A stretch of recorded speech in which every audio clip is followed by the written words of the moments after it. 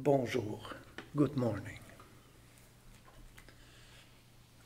Could you please, maybe people in this line, just move a bit to look so that we can see each other. Merci.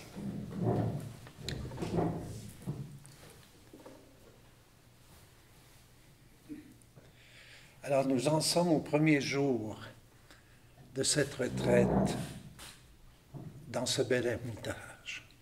This is the first day of our retreat in this beautiful hermitage. Vous le savez tous et toutes, en retraite, il n'y a qu'un seul fil directeur, et c'est celui de la pratique. Une pratique soutenue et patiente, une pratique sincère et sans faille. Elle n'a pas besoin d'être parfaite, mais elle ne se laisse pas arrêter. As you all know, in retreat, there is just one thread that we must follow, and that is the thread of practice, a sustained and patient practice, a sincere and unfailing practice.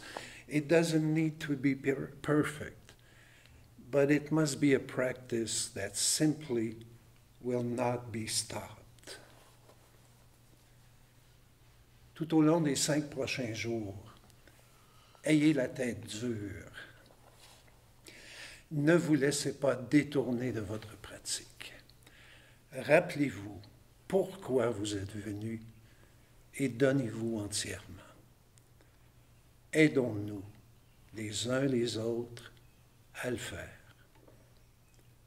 During the next 5 days, be hard-headed and don't let anything sidetrack you from your practice.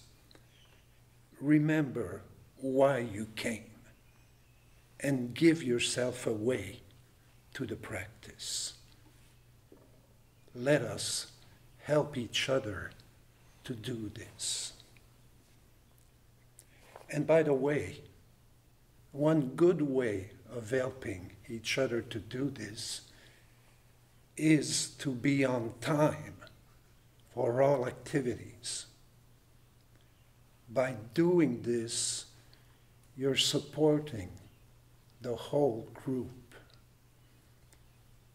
Pour s'aider les uns et les autres, une excellente façon est d'être à l'heure pour toutes les activités. En étant ponctuel, vous supportez tout le groupe et vous supportez toute la retraite. J'aimerais aujourd'hui, dans ce premier mot d'accompagnement, lire et commenter un cours Mondo du maître Joshu.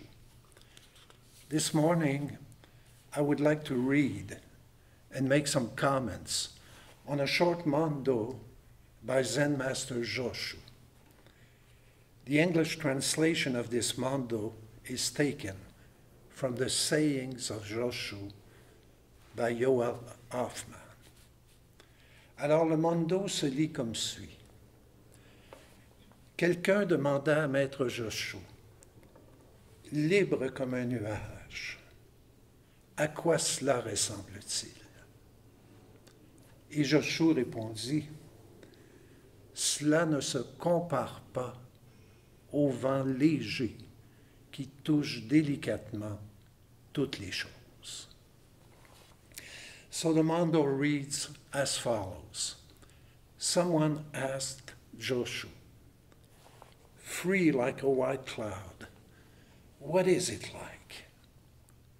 Joshu said, it does not compare with the spring breeze that gently touches everything. Vous savez peut-être qu'au Japon, les moines zen sont appelés unsui, un mot qui signifie nuage et eau. Si, comme moi, vous aimez observer les nuages, vous savez bien qu'ils ne restent jamais immobiles et que leur forme change d'instant en instant. I am told that in Japan, Zen monks are called unsui, a word that can be translated as clouds and water.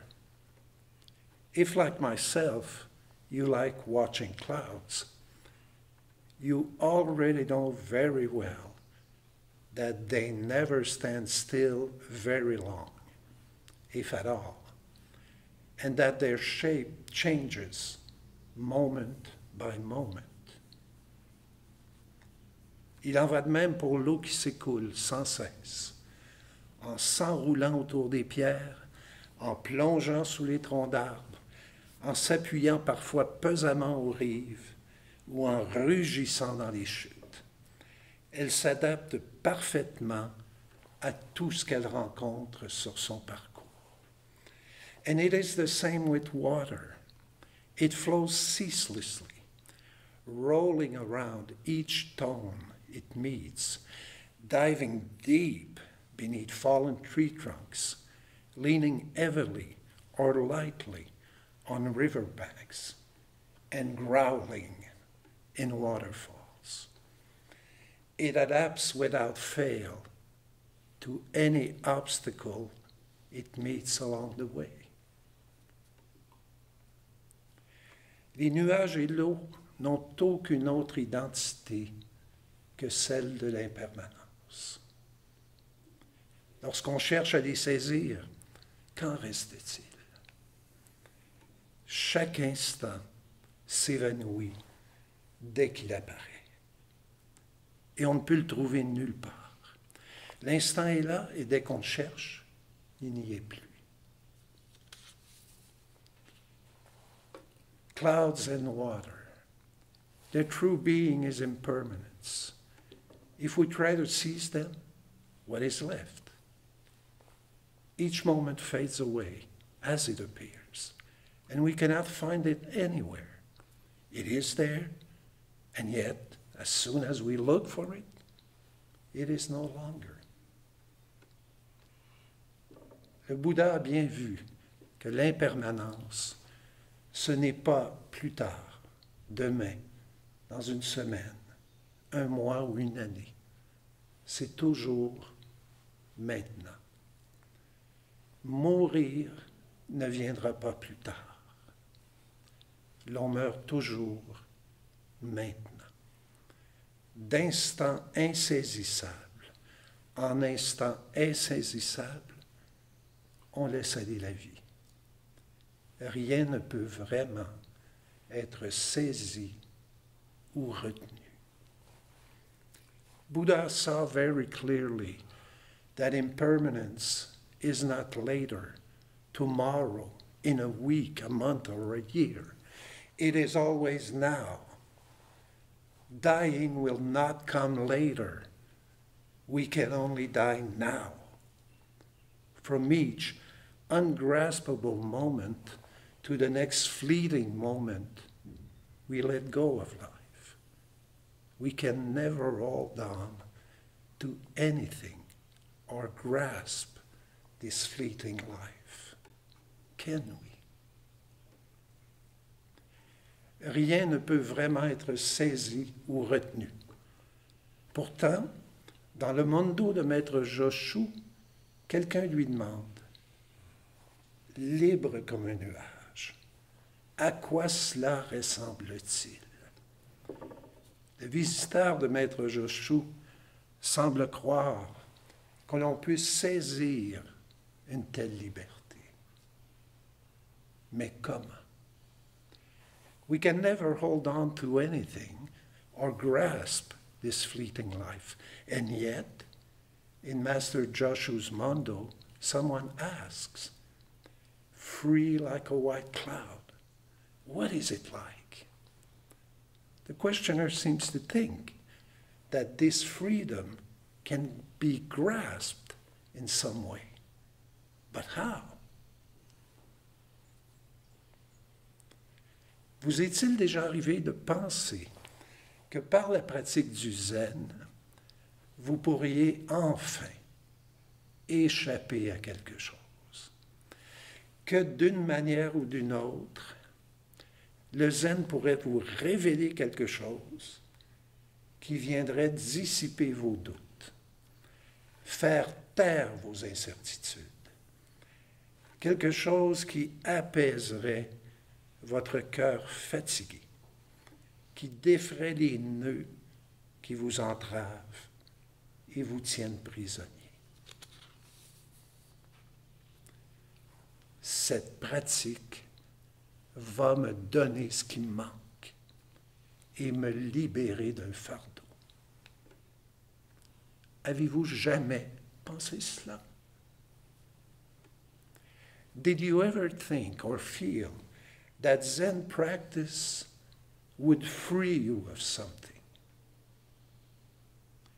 That in some way Zen would bring on some revelation that would dissolve all your deepest doubts, put to rest all your uncertainties, a revelation that would appease your already tired heart and undo all the knots that bind you and tie you down. Avez-vous jamais pensé cela? Qu'un jour, vous pourriez échapper à tous vos problèmes et en être enfin libéré. Did you ever think or feel that one day you would escape from all your problems and go free? Qu'un jour, vous pourriez, pour ainsi dire, sortir de votre propre vie, vous en échapper comme un nuage flottant au milieu du ciel, sans aucune entrave, capable d'être enfin libre.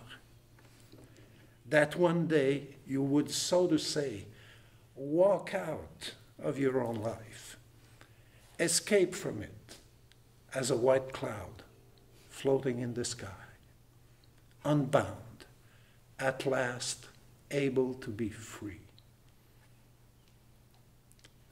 Est-ce là ce que vous attendez?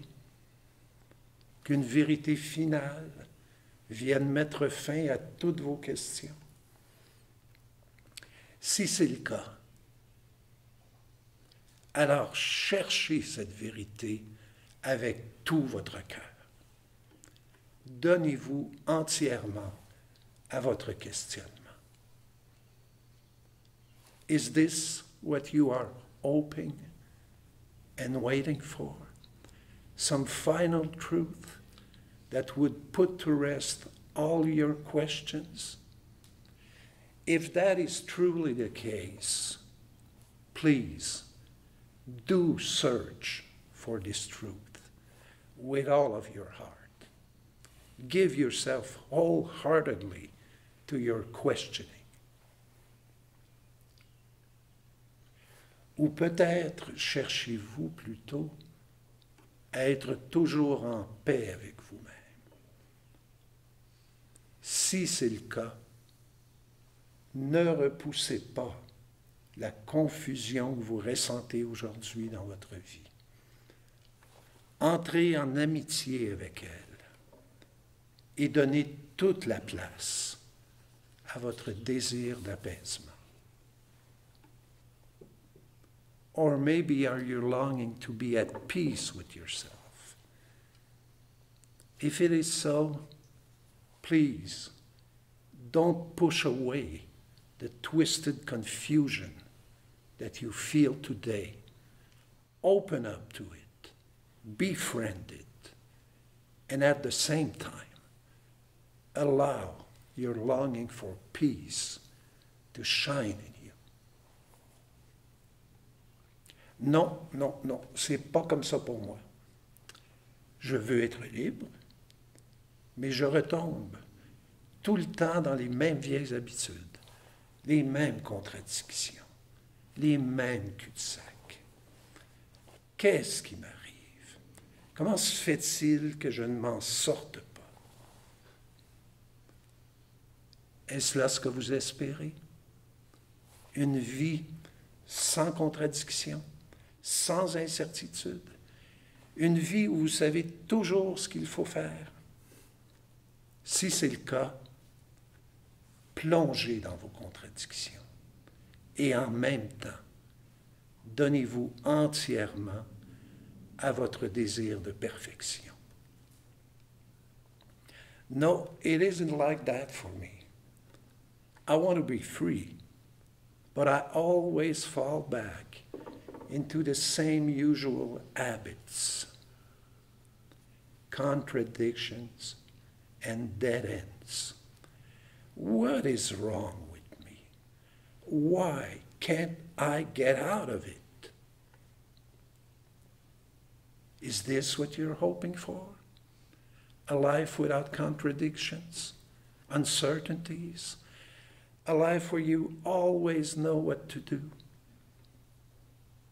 If so, then please delve into your contradictions and uncertainties, while at the same time giving yourself wholeheartedly to your desire for perfection. Mon vieux maître a déjà écrit, et je cite, « Nous pratiquons le zen, mais tout compte fait, nous ne pratiquons pas le zen. C'est simplement la totalité qui se fait connaître elle-même. Depuis le début, tous les êtres sont Bouddha. Et pourtant, nous courons après la vérité. Nous souffrons pour elle. Nous l'appelons en suppliant. Il n'est pas question de cesser d'appeler, de tenter d'empêcher la quête ou même de calmer l'agitation. Il s'agit de voir que notre cri est déjà la voix du Bouddha. Notre angoisse, l'expression du Bouddha. Notre agitation, l'énergie du Bouddha. Fin de citation. Let me quote from my late teacher, from his book on Master Akwin.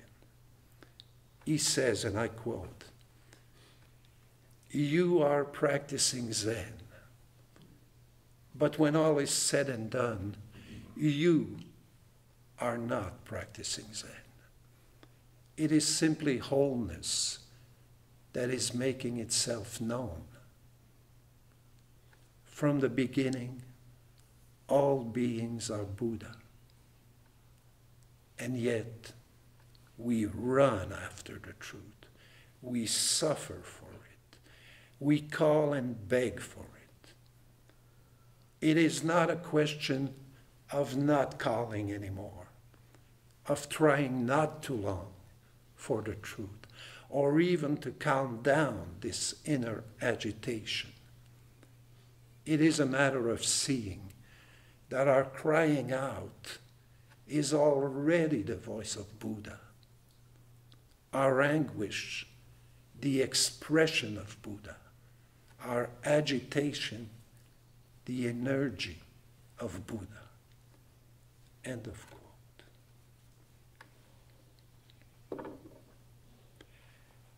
Ne s'attacher à rien. Qu'est-ce que ça veut dire? Voilà le vent léger de Maître Joshu, ce vent qui touche délicatement toutes les choses. What does it mean to not attach oneself to anything? Here is Master Joshu's spring breeze that gently touches everything. Lorsque vous êtes en zazen, ne refusez rien de tout ce qui se manifeste en vous. Si vous le faites en essayant, par exemple, de repousser certains états d'esprit négatifs ou en tentant d'éviter certaines pensées que vous jugez impropres ou inappropriées, croyant faussement qu'elles vous éloignent d'une pratique authentique et correcte, alors vous fermez des portes en vous. Vous imposez à votre pratique de suivre une direction qui n'est pas celle de votre propre vie. Vous vous attachez à une idée de ce que doit être la pratique et vous tentez de vous y conformer. Ce type de pratique est voué à l'échec. Et ceux et celles qui vont dans cette direction risquent de perdre de vue leur propre cœur et de voir se tarir la soif sincère qui les a amenés vers le zen.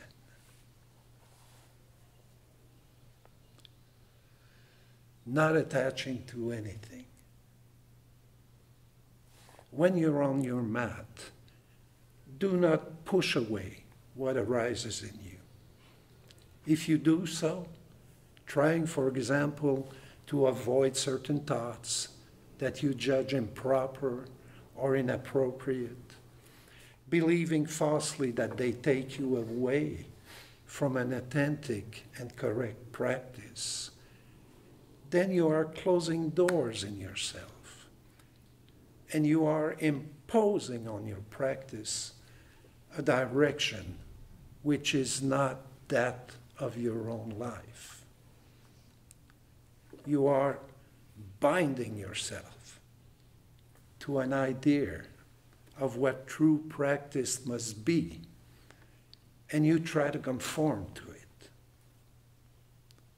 This type of practice is bound to fail.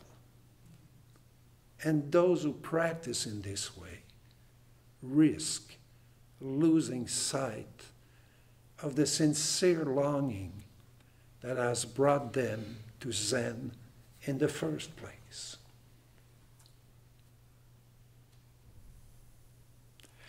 Ne s'attacher à rien signifie aussi ne rien retenir.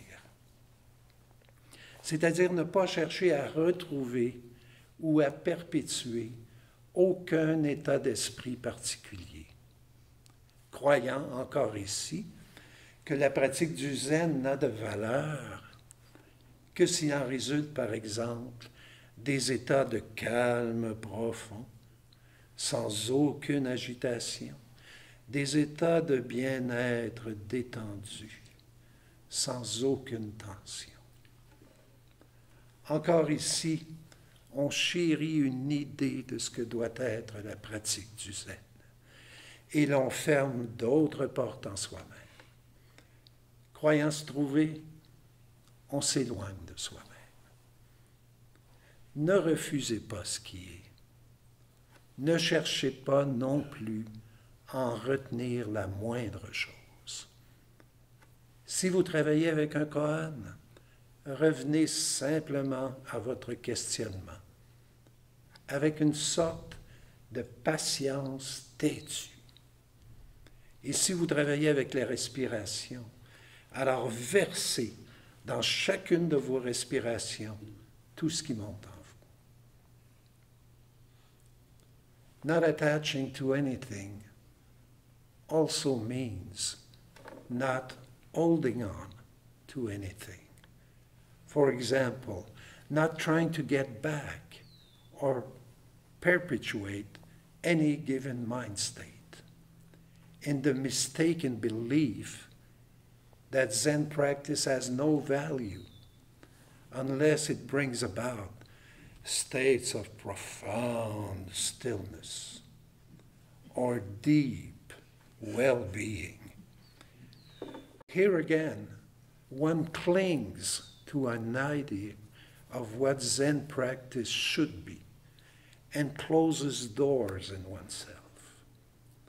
Trying to find oneself, one strays away. If you're working with a koan, just come back to your questioning with a gentle and yet hard-headed patience And if you're working with the breath, then pour into each breath all that arises in you.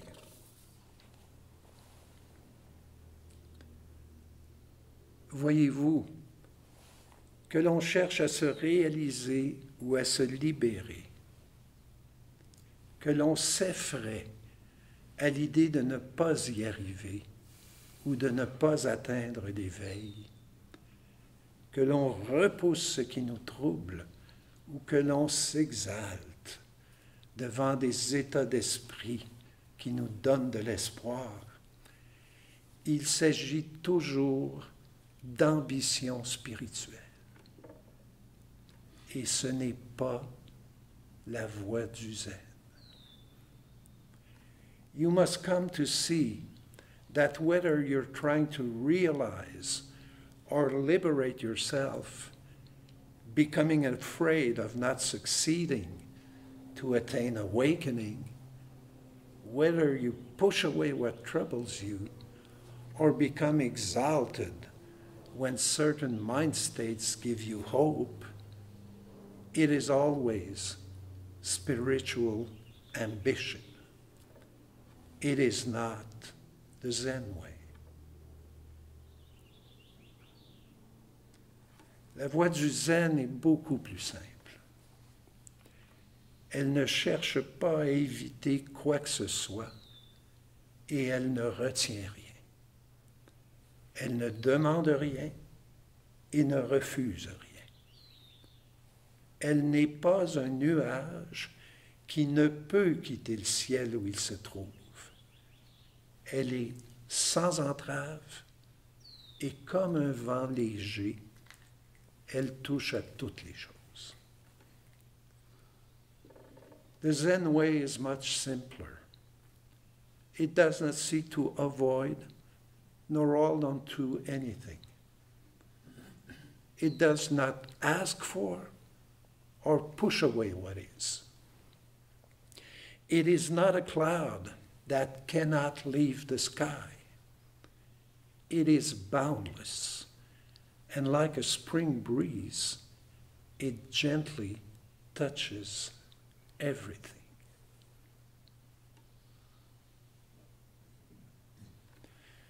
Un jour, quelqu'un demanda à Maître Joshu, libre comme un nuage, à quoi cela ressemble-t-il?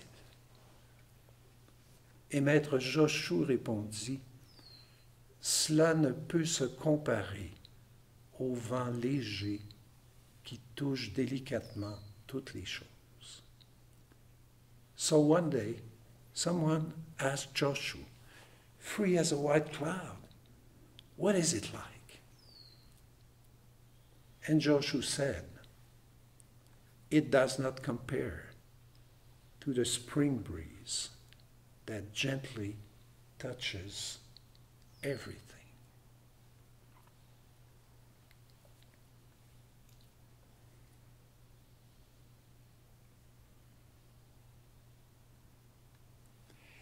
Voilà, j'arrête ici. Merci d'avoir si bien écouté. So, let me stop here. Thank you for listening so well. Nous allons maintenant parler ensemble. So, we'll talk together. Si vous avez des questions ou des commentaires, assurez-vous que vos questions et commentaires viennent de votre pratique et non pas seulement de vos idées. If you have any questions, commentaries, please make sure that they arise out of your practice and not from your ideas. Est-ce que quelqu'un aimerait dire quelque chose? Oui, Michel. Ça fait plusieurs années que je pratique. Et comme je disais tantôt, ça prend une patience de tous les instants, une patience têtue. Parce que mes racines, puis les racines, je pense, de beaucoup de personnes, c'est on fait quelque chose, on attend un résultat. Et ce résultat doit arriver. S'il n'arrive pas ou s'il ne fait pas notre affaire, ben, on abandonne. On abandonne cette chose-là souvent. Je veux simplement exprimer cette difficulté-là de la pratique qu'on ne retrouve pas nécessairement dans la vie de tous les jours, parce que dans la vie de tous les jours, on dirait qu'on fonctionne autrement. On fonctionne avec... On pose une action, on va absolument un résultat. Mm-hmm. Est-ce que tu permets que je traduise ce que tu as exprimé? So, Michel is saying that he's been practicing for many years, and he's seen that through the practice, we want to obtain results. That's how we usually function in daily life. We do something, it's a means towards an end. We're waiting for something. But in practice, as you well know, it doesn't seem to work that way. But again, what Michel is saying is very important. C'est très important ce que Michel dit, parce que dans la mesure où on pratique en vue d'atteindre un résultat, quel qu'il soit, que ce soit l'éveil, que ce soit faire diminuer un stress émotionnel personnel, que ce soit résoudre des situations, quoi qu'on attende, dans la mesure où on crée, on met la pratique au service de l'atteinte d'un objectif, ce qui est merveilleux, c'est que vous n'y arriverez pas. What is marvelous about this way of doing things, using the practice to reach something or to obtain some kind of result. What is beautiful with Zen practice is that it won't work. You'll stay stuck. And then you'll have to deal with your own discouragement. You'll have to deal with a sense of failure. You'll have to deal with all of that. And that is fine, as long as you keep on with the practice. Okay? If you keep on with the practice, then you'll be able to befriend the failure, the suffering. Si vous restez, si vous persistez dans votre pratique lorsque vous rencontrez des impasses comme celle-là, vous allez devenir capable d'entrer en amitié avec ces échecs-là, avec ces difficultés-là. Plutôt que de croire que puisque je n'ai pas atteint le résultat que je voulais obtenir, cette pratique-là ne sert à rien. Donc la pratique à ce moment-là vous invite à vous donner à elle, à faire le deuil de tout ce que vous attendez d'elle. Laissez la pratique tout vous enlever. Laissez-la vous dépouiller. So the practice is inviting you, when you meet these dead ends, when you meet these problems in your practice, not reaching the goals that you've set forth for yourself or for the practice is helping you. It's pushing you into the impasse. If you open up to it, the practice will rob you of everything. Practice is a fine robber if you open up to it. So please, let your own practice take away everything.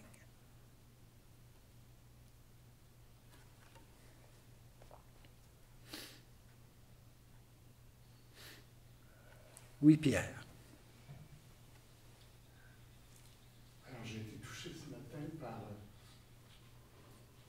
les mots que tu as dit par rapport à la mort. Je vis une situation, disons, il y a de la mortalité autour de moi. Et je me rends compte que la mort, c'est quelque chose qu'on repousse, qu'on essaie de positionner le plus loin possible de nous.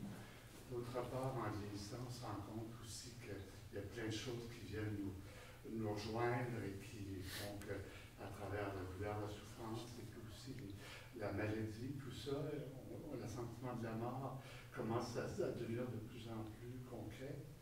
Alors, ce que tu dis ce matin, par exemple, que la mort, elle est toujours présente à chaque instant de notre vie et qu'on doit essayer de l'intégrer, c'est quelque chose qui m'apparaît assez perturbant, c'est troublant, mais c'est quelque chose en tout cas qui me parle actuellement en disant, ben, je suis rendu là, c'est vraiment ça qu'il faut que j'absorbe et que j'intègre dans ma vie. Alors, c'est ça. Merci, Pierre.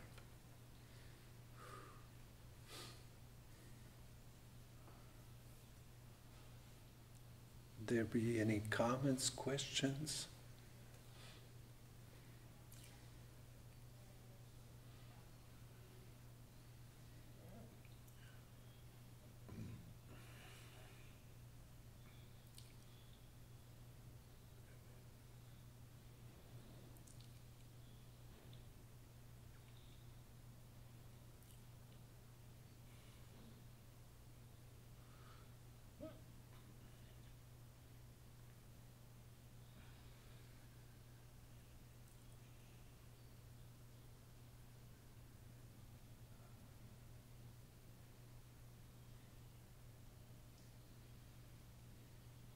Oui, Marie-Claude.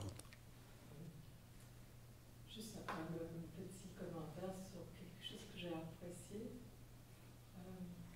Tu nous invites à laisser la pratique tout nous prendre. Ce que j'ai remarqué, c'est à quel point ton sourire est épanoui quand tu le sais. Je trouve que ça ressemble à une vraie invitation sincère. Merci. Yeah, that's funny. Marie-Claude is saying that when I talk about letting practice rob us in some way, okay? She says, I say that with a grin, a huge smile. Like a kind of invitation. That's nice. That's nice.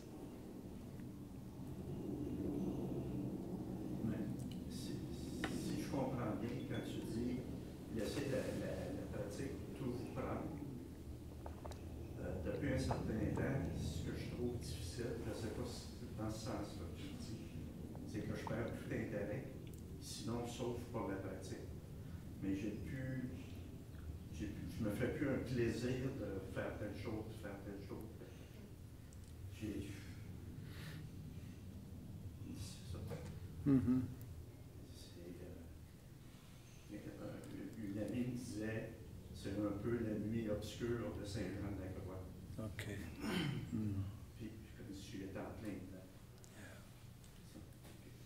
Merci, Claude. Je vais traduire, si tu permets. Claude is saying that he's seeing that for some time he's losing pleasure in his life. Former activities where he found interest, pleasure, and all that, they're just falling off. So pleasure is going down. Okay. And he says the only center that holds is practice itself.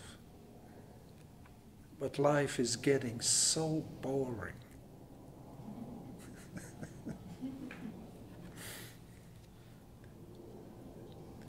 Comme je disais tantôt,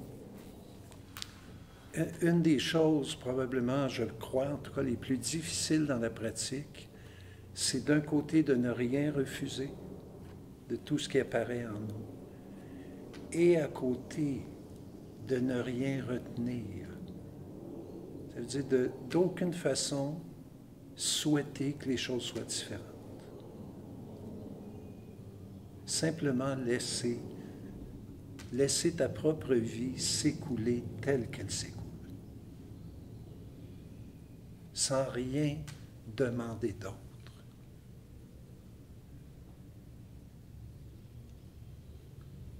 Alors, bonne pratique, là. En anglais? Okay. So I was saying that I feel that it may be, well, at least for me, the hardest practice is not pushing away anything, opening up to all that is, and at the same time, not holding on to anything. So I was telling Claude, this lack of pleasure, this lack of interest, please don't close yourself to that. Really, don't push it away. Don't think that that shows that there is a problem somewhere. No, life just becomes boring. Okay? But at the same time, don't hold on to it. It is there. It isn't there. It's a mind state that's going through. Okay? So not pushing anything away, but at the same time, not holding on either to what we cherish or to our own suffering. We tend to hold on to both. So just letting life flow as it flows. And just go on with your practice.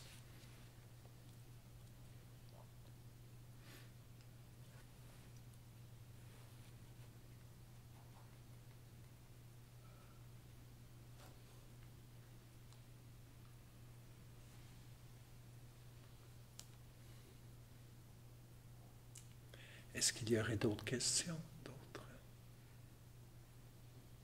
Yes, John. So it sounds like our striving is both misguided and not. Is the error that we strive for something? Yeah. And striving's not wrong. Right? Is it just that we're striving for something? Yeah. I feel we cannot help but strive. But it's true, eh? Most of the time we do strive for something. We want to get something out of it. We want to get something out of it. That's why I was saying, yeah, sure, and we do get something out of it. We get robbed. We get robbed of all some things that we bring. And we're left kind of naked.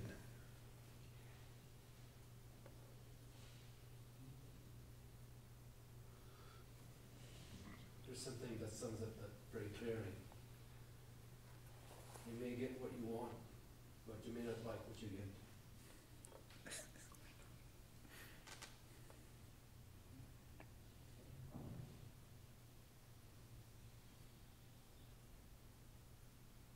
And you know,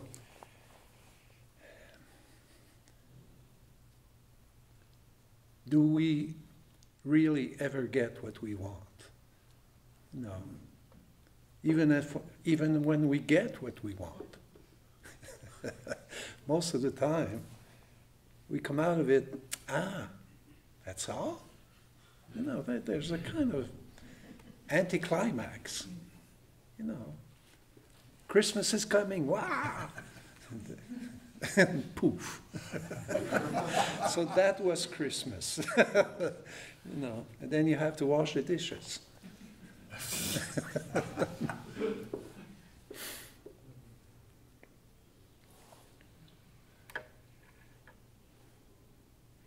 Il reste encore quelques minutes.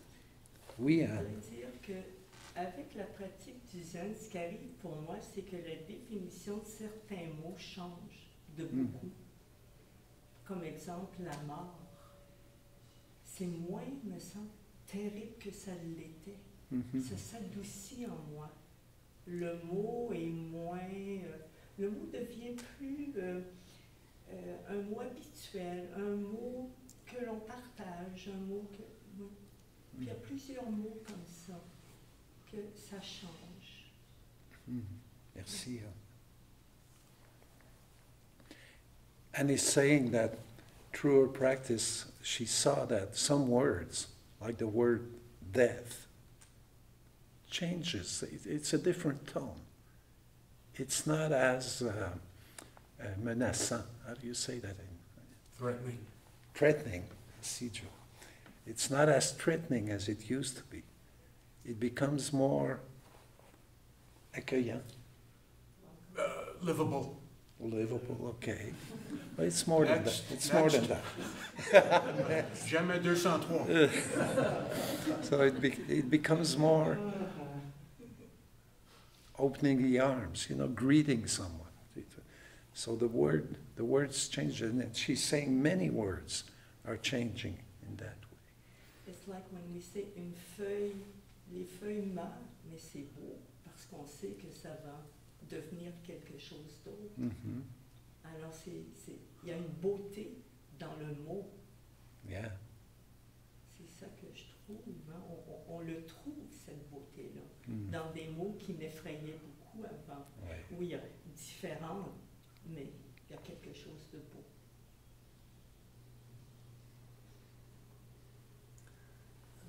Oui, Jean. Je voudrais revenir sur quelque chose qui est en lien avec ce que Pierre a dit. La vie, la mort, j'ai l'impression que dans ce que tu as présenté, c'était pas l'idée de la mort physique, c'est que chaque instant naît puis meurt. Mm-hmm. Est-ce que j'ai bien compris que c'est de ça dont tu parlais? Il y a ça, oui, mais il y a aussi que tu meurs et tu nais à chaque instant. C'est pas seulement les instants. On peut. OK, oui. C'est pas. Ah, Puis quand on parle de cette façon-là, ben on est perdu dans des idées un petit peu. Tu comprends? Parce qu'il n'y a aucun instant qu'on peut saisir, il n'y a aucun instant qu'on peut arrêter d'aucune façon. Alors on s'invente un instant dans notre esprit, puis on se dit, mon Dieu, les instants passent. Alors qu'en réalité, c'est un écoulement continuel. It's a constant flow. It isn't, oh, there is one instant, and it becomes something else. And no, that's all in our minds. It's flowing, constantly flowing. We can think about it. We can use concept. We can play with them. But, in fact, it is a constant flowing. alors, il n'y a pas quelque chose qui coule non plus. Exactement. Exactement. Il n'y a qu'un écoulement.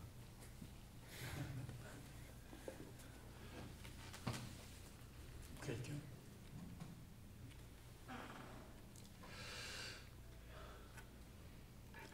Alors, on arrive au terme du mot d'accompagnement. So we'll stop here. Many thanks for your question and commentaries. We've all benefited from them. Merci beaucoup.